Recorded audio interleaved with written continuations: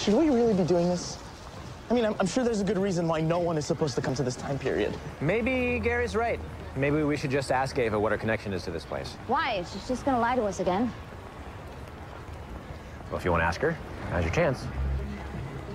Dr. Sharp!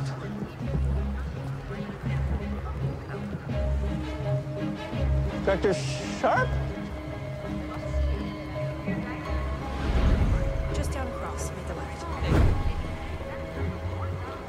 Dr. Sharp's What kind of world is this?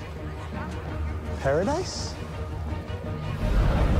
I'm surrounded by my exes, Gary. This is hell.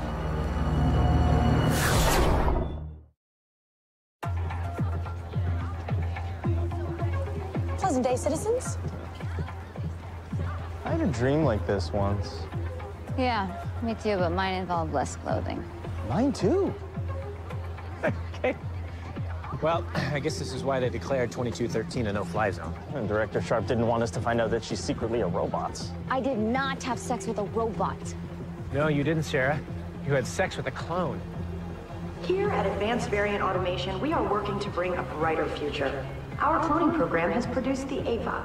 Ava is the perfect woman designed to keep us safe and restore order to the chaos. It makes sense they'd clone Ava. She is the perfect woman. Oh, calm down, Gary. She's okay. Before I have an Ava overload, should we return to the comfort and safety of the Time Bureau? No. We're not done here yet.